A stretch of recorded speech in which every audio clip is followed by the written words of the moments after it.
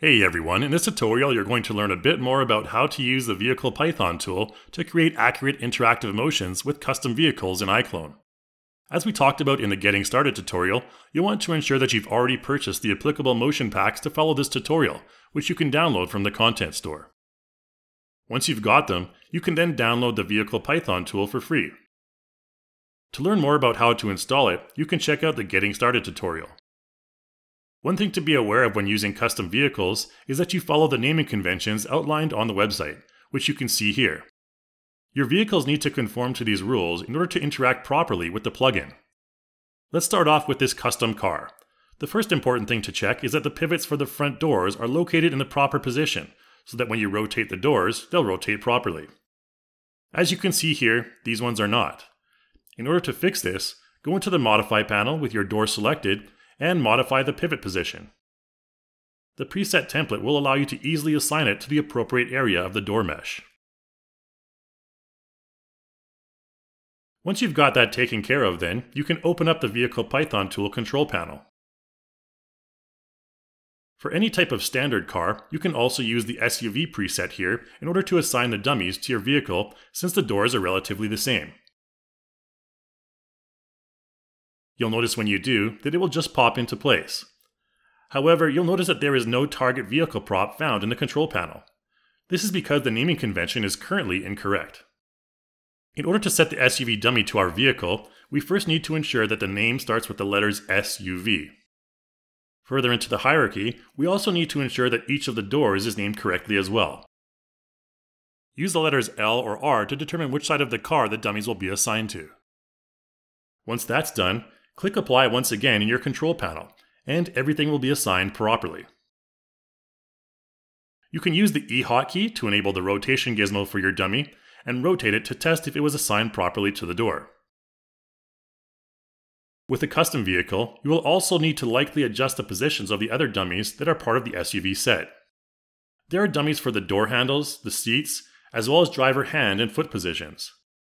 These dummies are used as reach targets, so that your characters will be positioned properly once inside the vehicle.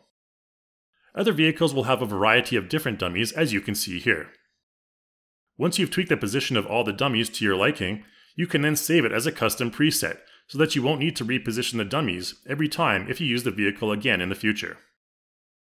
Okay, let's bring in our character, and with it selected, apply the Calm Get In motion.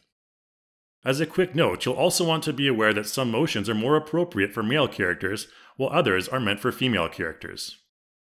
Let's take a quick look at how to adjust the motions next, since some may not completely match a custom vehicle shape. In this case, you can see that the position of the character in the car doesn't really match the interior. You can often resolve this with a single click by enabling the Reach Contact checkbox. What this will do is make sure that your character's hands and feet reach their respective dummies in the vehicle. In this case, the red and purple ones. However, this may not always be the perfect solution, and further adjustments may be required in cases where the body parts reach the respective dummies too quickly or too slowly. In this case, you can see that the hip is breaking through the mesh of the seat. To solve this, what you'll want to do is open up the reach track in the timeline. There, you'll find independent reach tracks for all of the character body parts, and you can see the specific time each of the body parts has reach enabled. What I'm doing here is bringing the keyframe for hip reach in earlier, so that the hip will go forward sooner in the motion. By tweaking this, we can avoid the issue with the hip breaking through the seat mesh. You can also modify the dummy position manually to affect the position of the character's hands. In this case, they're slightly off, but if we move the dummies manually, then we can ensure that the hand position is correct.